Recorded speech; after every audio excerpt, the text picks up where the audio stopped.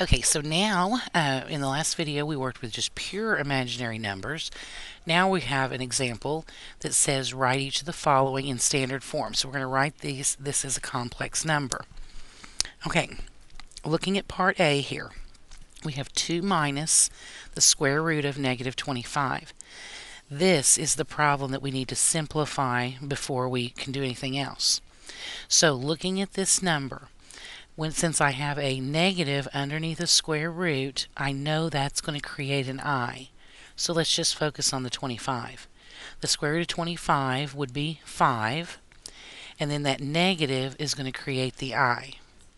So whenever I rewrite this, we need to rewrite it as 2 minus 5I. That is a much better way of writing it.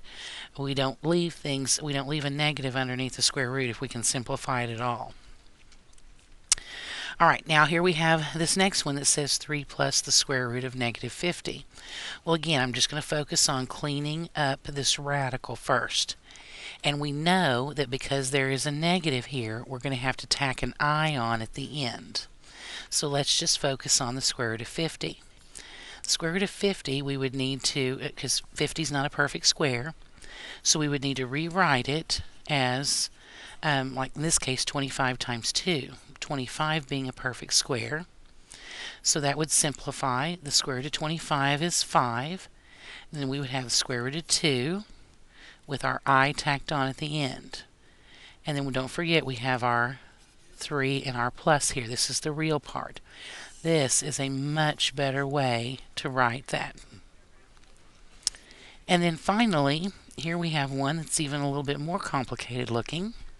But again, be careful about what you're doing. You cannot just start canceling 2 goes into 4 2 times.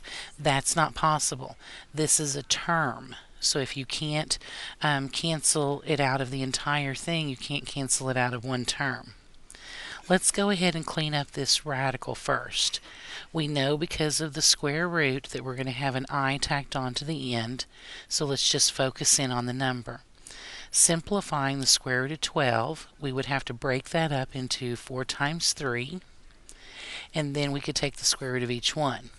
So as I'm rewriting this, this would be 4 minus, the square root of 4 would be 2, square root of 3 we can't do anything with, and don't forget we're tacking on that I at the end because of the square root of the negative. And then we have all over 2. Okay, now we can't just start canceling willy-nilly. Here in the numerator, we actually have a 2 in common, so we need to factor that out. So that would be 2 times 2 minus square root of 3I all over 2. Now we can cancel that common factor of 2, and our answer would be 2 minus the square root of 3I. Now another way, I'm going to show you another way we could have looked at this also.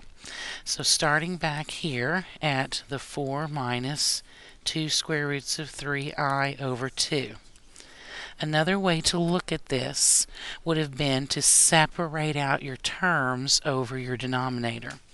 We could have said 4 over 2 minus 2 square roots of 3 over 2I. Just using each one of those terms, and since this is just a number, I just put that in front of the I. Now we can simplify each one.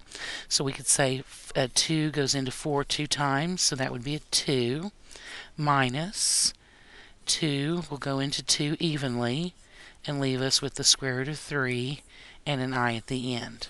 We would still get the exact same answer.